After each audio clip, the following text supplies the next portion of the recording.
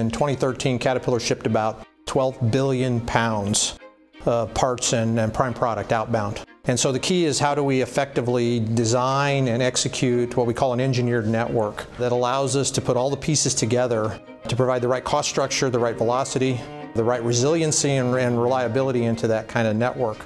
If you take a 793 as an example, we actually start the process about 90 days ahead of when the machine's actually ready to ship from a facility.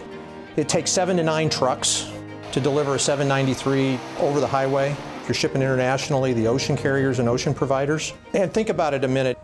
You know, if I walked into an international airport and missed my flight, I can probably catch the next flight. If I miss a sailing, I've delayed the process anywhere from 7 to 30 days. What's the right port strategy? What are the right sailing strategies? What's the right capacity you need, whether it's I'm moving it by across the road with trucks, or if I'm moving it on rail, or I'm moving it across the ocean. Having engineered that network so I get those right port strategies, that right sailing frequency becomes very, very critical.